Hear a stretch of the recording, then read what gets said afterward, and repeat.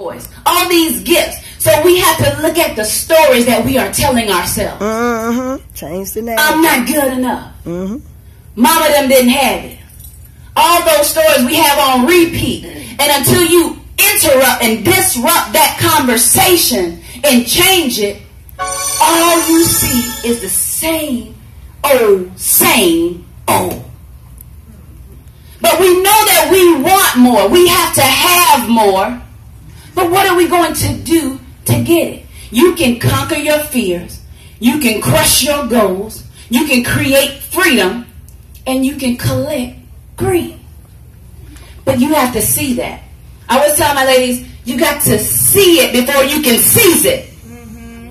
Because I can see wealth for you. I can see prosperity. I can see you running a successful company. But the question is, can you see it? And I'm not talking about externally. I'm talking about internally. Because that change begins from within. In order for me to be speaking today, I had to see myself as a speaker. That's right. And not just any old type of speaker, an impactful speaker. Yes. I can't even wrap my mind around 20 years ago, Christy, that she would not open up her voice and knowing that her voice was a liberation tool for somebody else that's wrapped up in fear. Yes.